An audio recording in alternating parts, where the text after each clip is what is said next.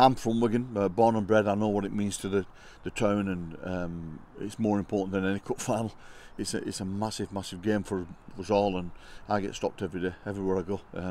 So I know what it means. I've played in many of these games, and I've coached in many of these games, and it's just a must-win game. No matter whether you play well, play bad, it doesn't matter. You just have to win the game, and this game's no different on Friday. They're going to be a little bit wounded with what's happened to Kieran, so we need to make sure that we need to start the game fast and really challenge St Helens. And I have every respect for what they do. They're a very good team, and they've been well coached. They've got some good staff there, so we know we need to be really good on Friday to beat them.